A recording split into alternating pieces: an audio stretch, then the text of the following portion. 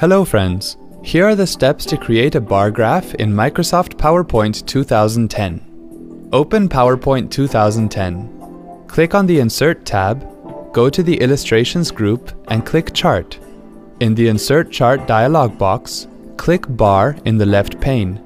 Click a chart under Bar section and then click OK.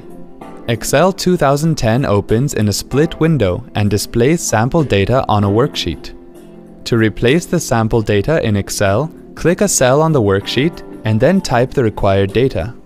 You can change the data on any cell you want by repeating the same process.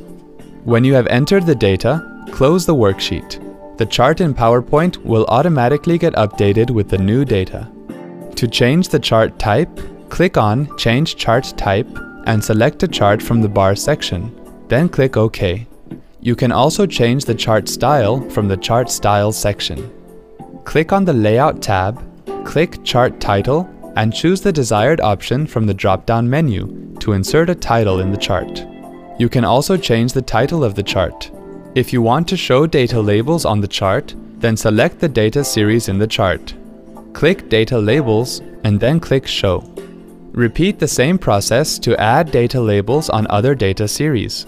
Click on Format tab and select any text in the chart. Open the Word Art Styles menu and choose the option of your choice.